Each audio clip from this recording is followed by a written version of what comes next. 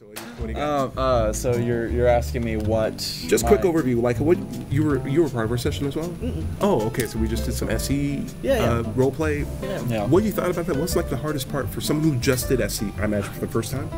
I mean, I've been aware of it, and so I've tried to incorporate this idea of approaching conversations in a more level-headed, what would change your mind? What is the reason? What's the foundational? And so jumping right into it, I would say I felt that kind of shock of, oh shit, I have to actually do this now, and then that panic and kind of blacked out. In my case, the guy I was interviewing, it was two of us, and then we had our referee, our third guy, who just kind of wanted to observe.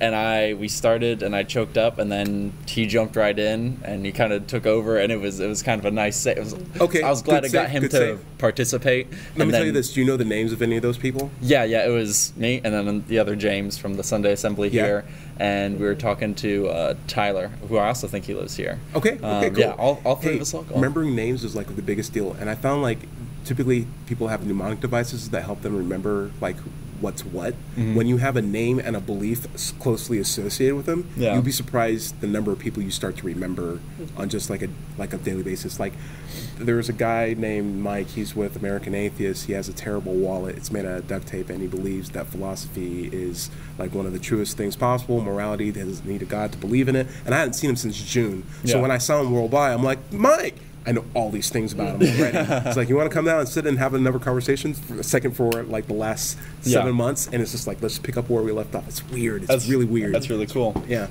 But what do you think you could have done better? I had a hard time. I recognize your goal was to kind of give everybody a head start by starting with faith, and we screwed that up, and we just started from the top. And so my goal was, how do I get us to faith? And then the buzzer came up before like we got down a little bit, but some of those key questions, like if the example he gave was, as he was role-playing, was I've seen prayers where I've had prayers and those came true, and I grew up in the church. And I believe that based on faith? And he didn't start with faith. Because we completely sabotaged the entire thing for ourselves. It was our it's always your prerogative. In your prerogative, you could just say, do you value faith as a means to come to like true conclusions? And that also speeds things up a lot. Like I've gone to churches and just started with that, and if they said no, and you'd be surprised how many people say no in a church. You'll be like, okay, so then what is this? Like, I like evidence. It's like, okay, so would you say your God beliefs based on faith? To be honest with you, I'm not like, I'm just here for my wife, or like yeah, but I would still, if you gave me evidence, I'd want that more than faith. So like it actually opens up, it doesn't like bias the conversation too much. Just be like, do you value faith as a decision-making process to come to something true? Okay. Let's see. What do you think we could have done better to like show you how to do this method? Like if we wanted to improve this workshop, what would be a good way to do that? I mean, I think in that case it was just the human error on our part where Did you want more role play maybe?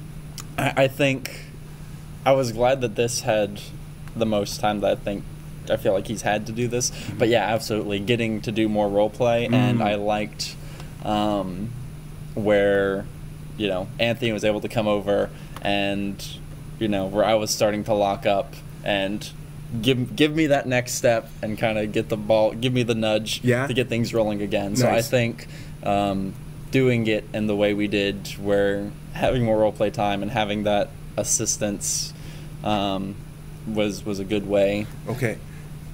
What's your name? William. William, would you like to get on the camera? I can do. We can do two on one. I wasn't part of the workshop, but I've seen a lot of street epistemology, mostly Anthony's street epistemology videos. I'm pretty familiar with. Would you be comfortable being recorded? I would, yeah. Please get in here. Get in here. All right. Let me move this just a little bit closer. I'll scoot back.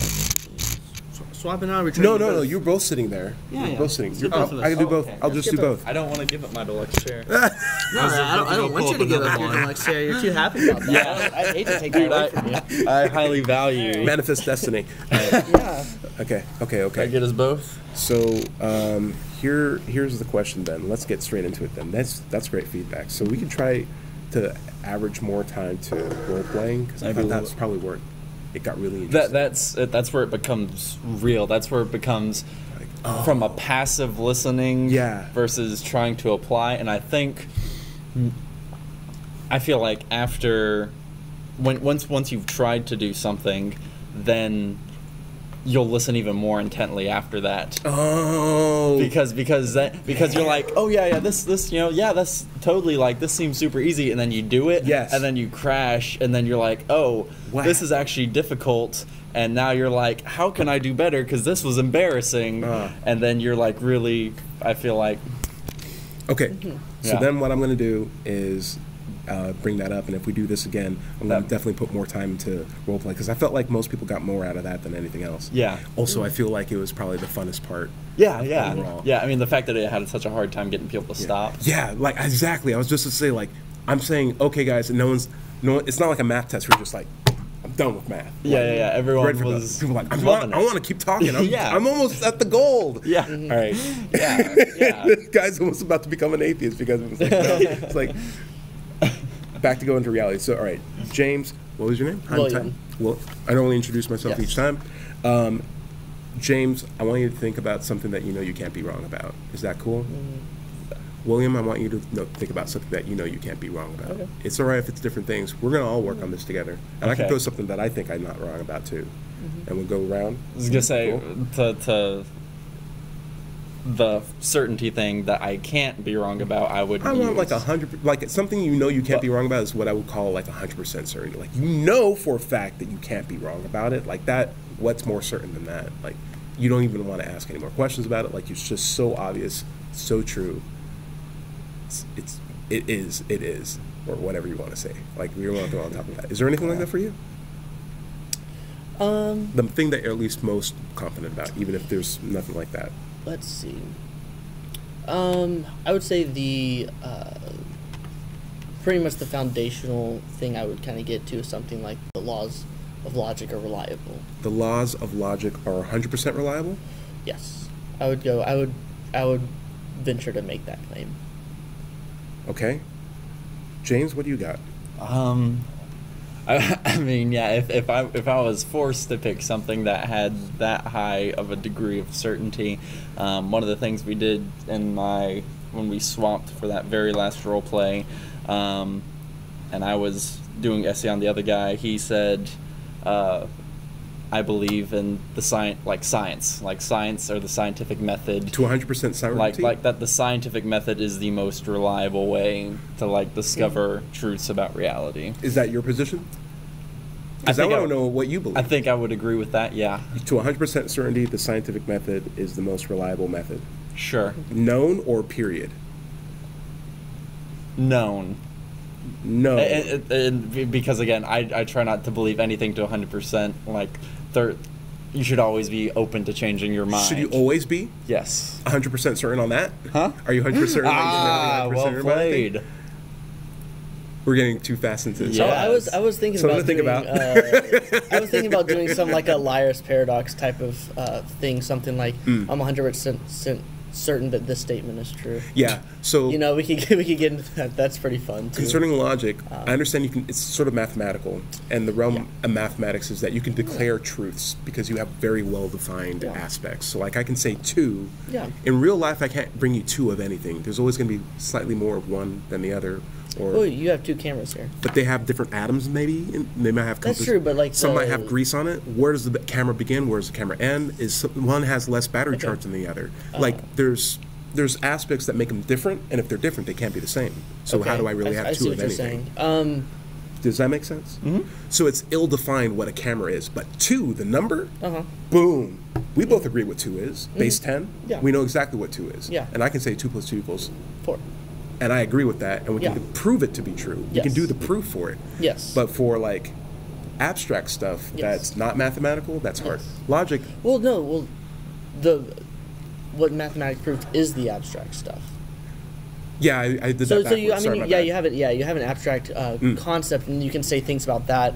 But it's well defined. Yeah, those are well defined. Like if this condition are met, then. So that's my boring preamble. That's my boring preamble. Now let's get back into SE. Sorry. Yeah. So, What do you mean by logic and laws? Laws of logic. What do you mean by laws of logic? I think typically I refer to like the three kind of identity, non-contradiction, excluded middle. Okay.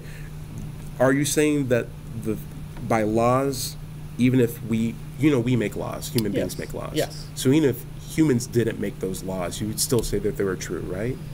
Or would you say they're not true? I'm just wondering. Let's see. Even if humans didn't make, I would say yes, because I don't think humans did not make them. We coined them into laws. Yeah, we discovered more or less and described them. Yeah, like as far as I'm aware, like laws are something that like humans say, hey, this is an observation that we made. Yes, like a scientific law. Yeah, it's so reliable. This is a description of repeated observations. I would say the laws of logic work similarly. Okay. We don't have a single counterexample that something that is itself, all that stuff. Do you know what he's talking about? I've heard. I can break it down. I was gonna say I've heard the identity, non-contradiction, and excluded middle, but I have not looked into that to know what each of those particularly mean. So it is what it is. It isn't what it isn't. So if I had a car, I have my car in the parking lot right now. Mm-hmm. Every car in that parking lot is either my car or not my car. Mm-hmm. Would that make sense? Okay. Is that identity? Does that at least make sense? Yes. Would you agree with me on that? You either own it or you do not. Yeah, either car is either my car or not my car. Every car in Nashville is either my car or not my car. Yes. Everything on Earth is either my car or not my car. Mm-hmm. You're with me so far? Yes. Everything in the universe is either my car or not my car. I can have two sets of it's my car or it's not my car. Mm-hmm. As long as I well define what my car is, I can say is X or is not X. Yep. And that explains all three modes of that, because there's no middle ground. Mm-hmm. My car is my car, and what's not my car is not my car. Mm-hmm. Yeah? Okay. I'm fine with that. Mm-hmm. The thing is, how do we prove it not to be the case?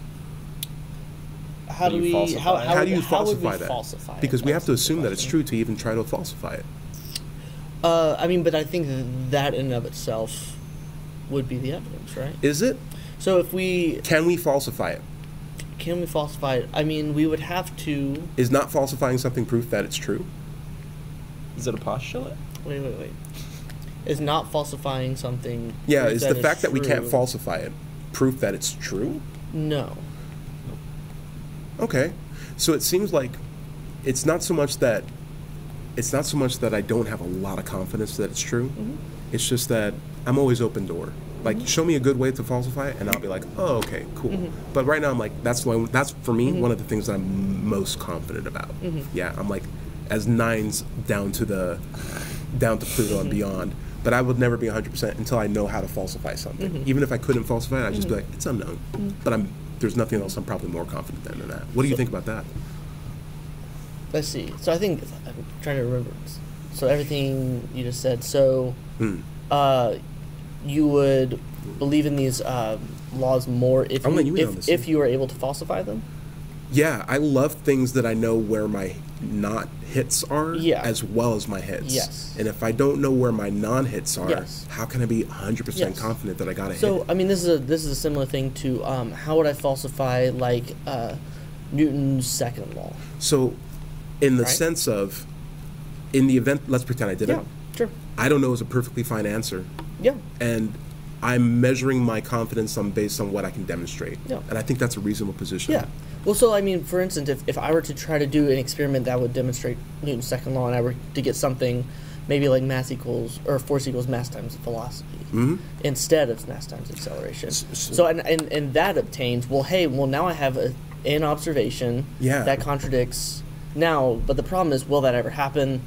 It hasn't happened yet. Well, I could do a similar thing with law of logic, correct? And all I'm saying is 99.99999 represents an open-mindedness that I could be wrong about it, which is always more reliable or more rational position than I'm so confident that I don't even ask questions about it. Oh, yes. And when I say, like, hey, second law of thermodynamics, here now, sure, but when the universe is being formed, who knows what the rules were then?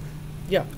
Near heat death, Yeah. Who knows what the rules will be then? Yeah. These might be we might be seeing a spectrum of change with these equations that change slightly over time, imperceptible to our short lifetimes. Yeah. I'm open to being wrong. Yes. That's all that means, and I think that's the more rational position. Yes, I would definitely agree. If there were to be some sort of demonstration or otherwise evidence that the laws of logic were not reliable, yes, then of course I would change my mind. And the way how I see it is someone who's so confident that they aren't going to change their mind, even if they were presented that kind of evidence, would be more confident than you. Mm-hmm. So you couldn't be at 100%. I could not be at 100% on this one. But then I guess so. This was, I would say, the closest to 100% that I could have given you. Nice. I'm right there with you. Yeah, I mean. Fist bump it? Yeah, absolutely. Oh! Yeah, absolutely. I mean, I'm not bad. I mean, honestly, I guess I came in, there wasn't this is close to 100%. There's some other things I feel like. I'm not sure. I mean, I don't think Infinity War is a good movie, period. I would 100%. I'm not taking the bait. It ain't good. It ain't good. And we could talk about, it's such a bad movie. It's not good. It's half a movie. And I want to do yours things first. Man. In fact, I haven't even said mine. Man. I haven't even said mine. I can say Infinity War sucks. Okay. Then I want, You want a good movie? Watch Spider-Verse. Sorry. Oh, I watched it Thursday. Ooh, wasn't it good? Fantastic. God Perfect. damn, have you seen Spider-Verse? I have not. I don't watch any Spider-Verse. Marvel. So after that, I was watching it with a friend, and after that movie, I just turned to her and well, that was a perfect movie. It was a perfect movie. I was in the movie theater, and I was like, I had so much hype going into this, and then I left, and I was like, it was even better than the comic book that it was based off of. That almost could have been a better claim. Spider-Verse was a perfect movie. 100%. If you want to do another round, we can try that out. Hey, what you got? That might be a good one for me to go on you. Okay, scientific method is the most reliable one that we know about. Yes.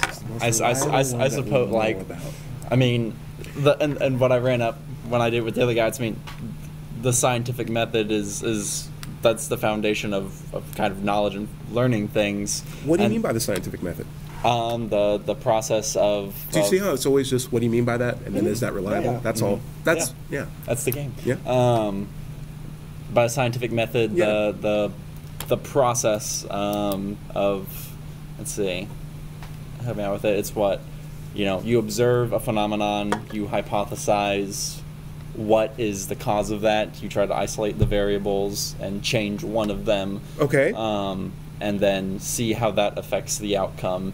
Can I repeat that back to you? Just of course. So you make an observation, you form a hypothesis, and you do a methodological approach to determine whether your hypothesis was true or not true.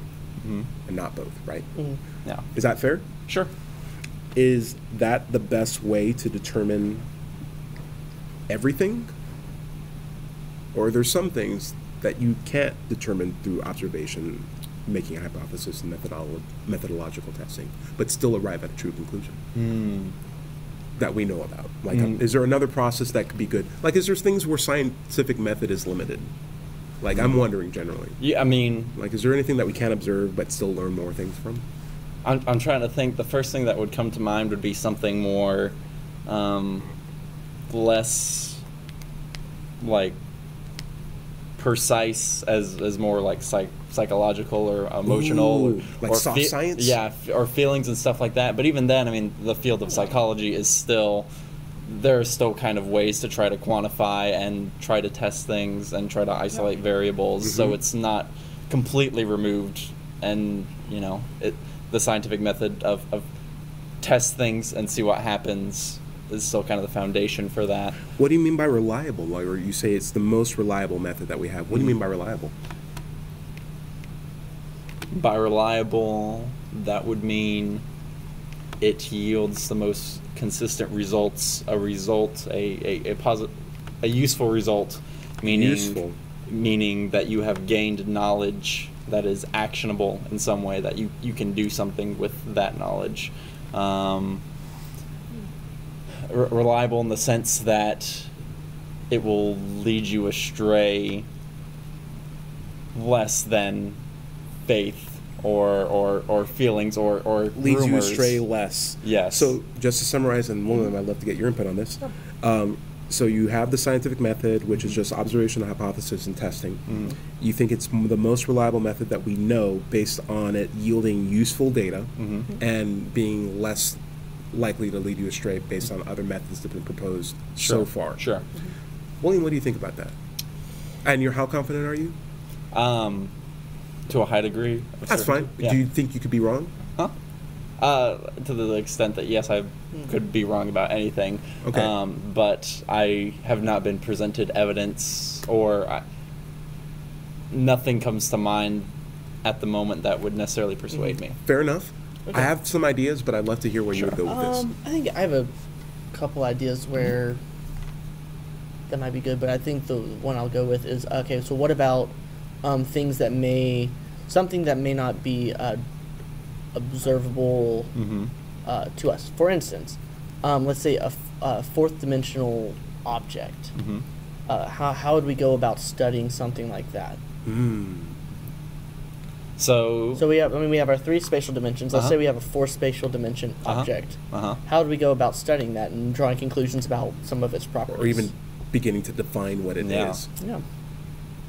Well, 2 things. One, the only context in which I'm familiar with more than the 3 spatial dimensions would be the 9 + 2 whatever for string theory. In which case, then you're doing math. It's just higher dimensional math. Now, I want you to involve yourself in this conversation. Yeah, so I'm taking a back seat. So this would be something like definitely an abstraction of the real world we live in. So something like mathematics could possibly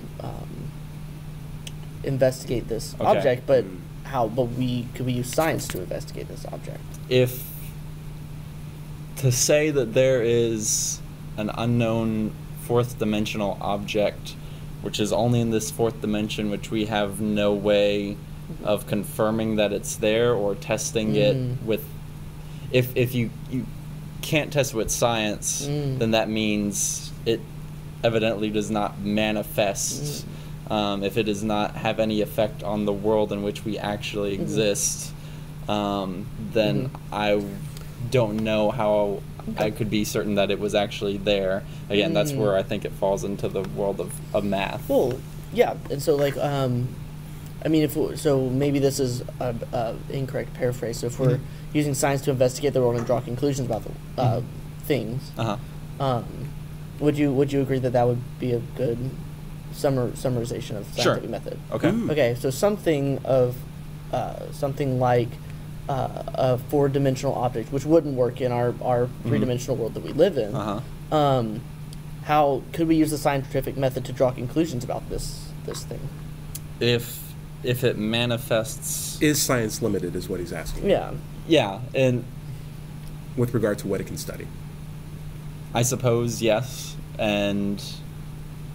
Yeah. Okay. I'm going ahead because what if you answer his question concisely and honestly and just trust in the method, you can see where he's going with his steps. But I think he's just asking. So you're saying science is great and it's the best thing we know, and you're asking, is science limited? If you say yes to that, you might get to his next question rather than trying to like feel. I'm trying to play limited. Don't play him. Just answer honestly. So it's limited. Go with the flow of the conversation. It's limited. I'm not necessarily saying that this hypothesized it's still the best one we know. Exists in the because I'm arguing against Carl Sagan's imaginary dragon, 4th dimensional dragon in your garage. So he's saying it's limited. So what? Yeah, science is limited. Now what? So what? It's still the best one we know. Yeah. Okay. Based on him. Okay.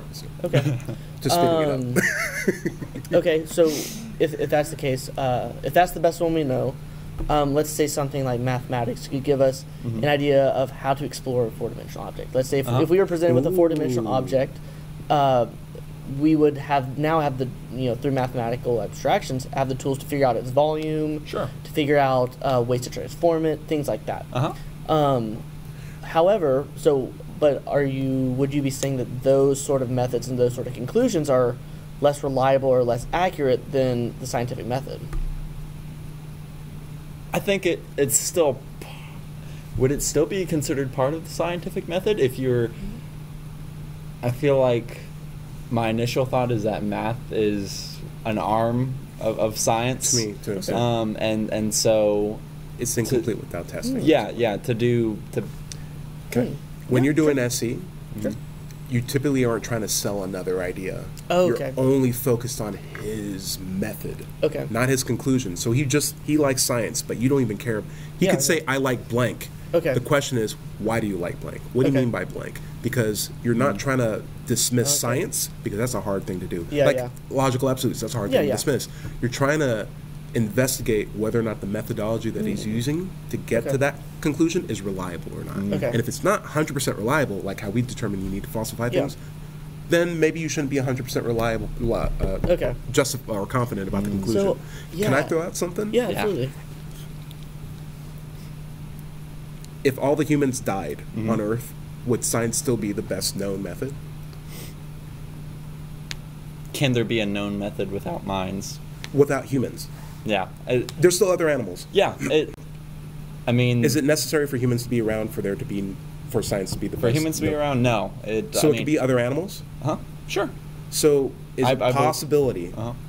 Is there a possibility that there's other animals or aliens that have a better method than what we've determined? I believe that, to the best of my knowledge... Not saying it's the case, but is it a possibility? Like, in all the planets that we have, that there's maybe an intelligent life that's determined is better than we have? That their version of science, that they might call a different thing, is much better than what we would call. Is that even a possibility? And in the point of keeping an open mind, then yes. That I'm convinced of that position, that there is in fact, or that I'm swayed in that. And I'm not saying it's the case. Yeah. But if they were able to present that to you, would that reduce your confidence that science is the best way? If there was demonstrated something, which again, it's such a foreign concept to not even know. A UFO just right above us is like, here you go. How they could do something besides testing. This is like, you would be surprised. It's going to blow your mind. And the alien's just like, whoop, whoop, whoop, but you understand it anyway, and you're just like, that was impressive, and he shows it to you in a PowerPoint, you're like, oh. Yeah. Well, dang. Will that reduce your confidence? Sure. If you have something that will make you change your mind, would you really say you're 100% confident? But you didn't say you're 100%. Yes, I said to a high degree. But you are willing to change your mind on that, right? But sure. At least now we have a more well-defined way to change your mind. I know it's a little extraordinary, but you're starting with nothing before, which is pretty extraordinary, and now you at least have something that you would recognize. Beyond that, I always wonder, like, in the future, there might be a epiphany of new means of testing things that rely more on math or extraordinary means of testing that makes what we do completely, like, irrelevant. Like, if you go back 5,000 years, what was science back then? Hey guys, fire, check this out. Now we have, like, ships that take off and land themselves. I would argue that it's still fundamentally the same. Like, while it might have not been refined to recognize what the steps were, it's still... 5,000 years for something to evolve is very short, but if you stand at like 50,000, 5 million years, are we even dealing with the same thing anymore? Like, are we still going to call that the same thing? I think the way in which, a Tyrannosaurus Rex tests different methodologies on how to capture prey. This is a good point. I think so, like, something about if we quit existing... Animals still use some sort of maybe rudimentary version of the scientific method. They are still investigating the world. They're figuring out what works, and generally they do figure out what doesn't work because they die, or their school of fish will now know to avoid this type of other fish, or now we know that this school of fish needs to latch onto this whale, and so they're still testing things and investigating things, figuring out what works and doesn't. So here's this thing, something in science that is like the goal line, the end of science is the one equation that solves everything. Are you familiar with that? Yeah. Right now we have a series of two sets of equations that explain big things, big forces, and small forces. But if we had one equation that explained everything, like perfectly, we wouldn't need to make a hypothesis and test it. We would just know it from the equation. I suppose. Well, plug it into the formula and you'll get your answer. Possibly, it's perfect. But how do we figure out that formula is in fact it's a one-to-one model. We already know it's perfect. We already did the test and we know that model's perfect. Now we don't need a test anymore. We don't even have to make a hypothesis. But you're possibly maybe skipping through that first part really quickly. Like it takes as a method to do something. I wouldn't need to observe, make a hypothesis, and test it. I just plug it into I'd have a calculator that would tell me what the right answer is. Interesting. If I'm not technically doing math, I'm just plunking in. Yeah, if you have a completely accurate simulation. Would you say a calculator is doing... Oh, this is interesting. This is philosophical now. There you go. Are you saying a calculator is doing math, or is it just doing its core functions as a program piece of machinery? because that's how I'm seeing it. Like a machine that will tell you the right answer. You just plug in the variables and it'll tell you what the right answer is. That's what I'm saying. Like when we had that one equation, it won't be minds doing it. It'll probably be like some. I have no idea. But it'll be like some weird thing that you just like 42. Why is it always 42? I mean, it's some kind of black box. You put your input, it gives you an output. And there you go. It's just like just build this, or the answer's that, or that person's going to win the election. Let's not even waste time. The box said so. Yeah, like that's the better method than science. I can't believe we've been doing science for ages. Things exploding left and right. Like, that's terrible. Just use the box. I mean, I'm tempted to. I know this is like an idealized situation. I'm tempted to. Would that be a better method? Maybe.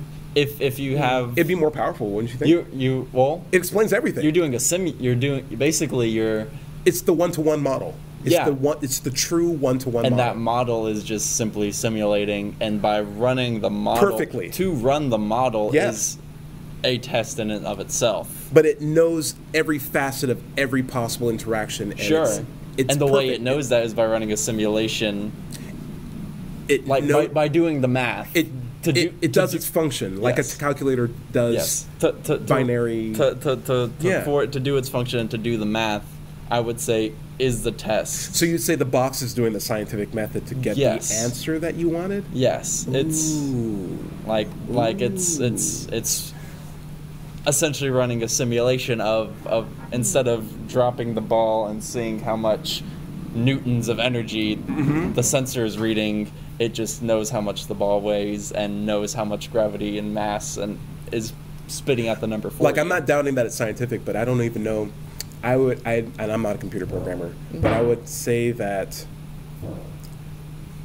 the way how a machine as sophisticated as that would probably work could be such that it doesn't work like how computers work today, where it runs a simulation. It could just be like no, there's one perfect answer for every perfectly formatted question, and it's just an analog boom. There you go. It's almost like a matrix that is instead of just doing the math for it, it just knows. It'd be an assumption on my end that it would be using the scientific method. But it's one of those situations again where it's like aliens coming in or a perfect machine that just works in a way that I don't understand it. Maybe there could be in the future a better means and method, but we don't know that yet. Yes. But at least now we know things that would change your mind from. Sure. Nothing would change my mind. And you already said you'd be willing to change your mind anyway. Yeah. And that's a fun kind of conversation to have in an SEY, because now we're both working towards like, what would make that change this your mind? is very interesting. Yeah? Yeah, no, this is cool. Okay, cool. And then you just shake hands. Yeah. And that's it. So like, again, the whole point of this isn't to show like, you're wrong, I'm going to show you why you're wrong in like 5 minutes and like and turn around. It's for both of us to be like, let's at least be more reasonable by the end of the conversation. And by knowing grounds where we'd be willing to change our mind, or at least identify what it would take for us to be wrong or falsified, that's great. Because it just makes us a little bit more rational. Plus, it's fun to talk about. Yeah. Infinity War is the worst movie. Or is Spider-Verse the most perfect movie? They are different universes. They are different universes. Well, I guess I do have. Have you seen Infinity War? I haven't seen any of the Marvel movies. You haven't seen any of the Marvel movies? Where's your? I've seen all of them. I don't. Is he secretly German or something? Let me see your papers. Yeah. Let me see your papers. Okay, so then if I could summarize, I can summarize that. Have you seen movies, period?